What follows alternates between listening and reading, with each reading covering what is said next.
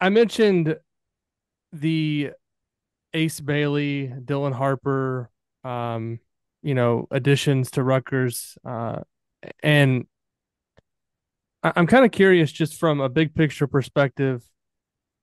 It's not often that we see. I can't recall a time where Rutgers has had this much hype going into a basketball season.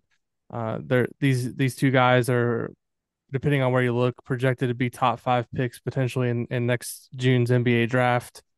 There's been a lot of NBA talent come through the Big Ten over the years, but a lot of the recruiting rankings, the top players typically are going to the SEC, ACC, Big 12, other programs. The Big Ten's kind of been behind in recent years in getting these top flight kids, so it's different to have those type of players coming into the Big Ten. How did this all come about for Rutgers? Obviously, we know the connection with Dylan Harper and his brother playing previously at Rutgers, but to get two guys of this caliber, how did this come about for Rutgers to be able to land these two kids? We're still kind of piecing it together ourselves, right? It's kind of crazy to think about, and even months after the fact, it's nuts to see this collection of talent at Rutgers at a place where, for 50 years since they went to the Final Four last time, there just hasn't been anywhere near a kid as talented as either one of them now to have two.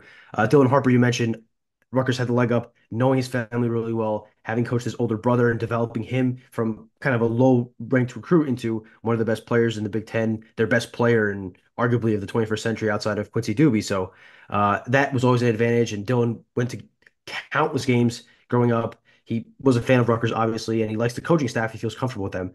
But what helped get him on board was getting Ace Bailey on board. That's a little different, obviously, and a little bit of a bigger hit. Ace Bailey was, neck and neck with Cooper Flagg, and some people argued he was the best player in this class. So to get him is obviously huge. He has a connection.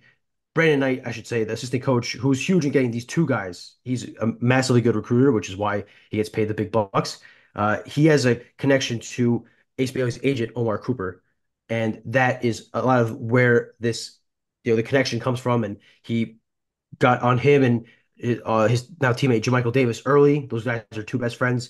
They brought JaMychal Davis into the 2023 class, and that helped him feel even more comfortable. But I think that connection, that long time connection, kind of really helped there. And then the details of which will, eventually iron out. But that's like the genesis, really. And then once you get him to commit in kind of a spectacular way after they win an overtime game at home at the RAC against Ohio State in a wild environment. He gets swept up in the emotion, commits to Rutgers. And the day, a couple days before, he's on the phone with Dylan Harper saying that he's got to join him at Rutgers. And Dylan Harper is saying, if you commit, I commit. And Dylan Harper ended up committing December last year. I think it was kind of a, unspoken agreement months beforehand that this was all going to come together. And now it is. And I think it's been just the ramp up to the season is going to be just fascinating because I think you're right. This is, to me, the most intriguing team in the Big Ten.